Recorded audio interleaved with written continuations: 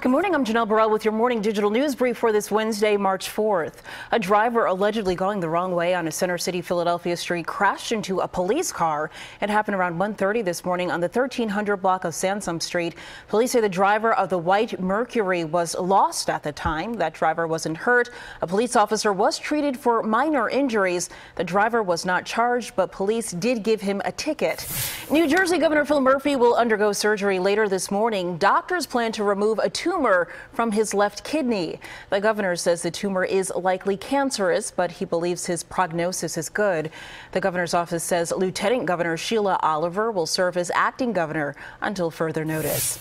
Amazon says it's now offering deliveries throughout the day for Amazon Prime members in the Philadelphia area. That means orders could arrive on your doorstep within a matter of hours. Around 3 million items are available for the same day delivery. It costs an extra $3, but it's free for orders of more than $35.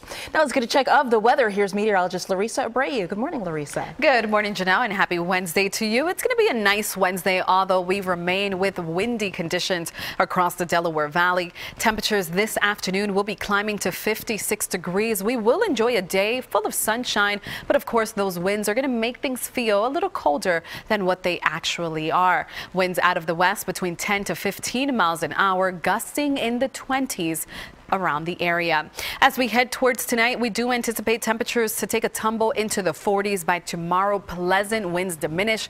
We'll see those highs climb to 52 degrees. We continue with mild weather here for your Thursday night. By Friday, our next storm system arrives, and that's going to set the stage for a wet Friday. We'll also see the chance for a few snow flurries points north and west of the city. By Saturday, we're drier but windy as temperatures climb to 45 degrees. And then on Sunday, it'll be warmer.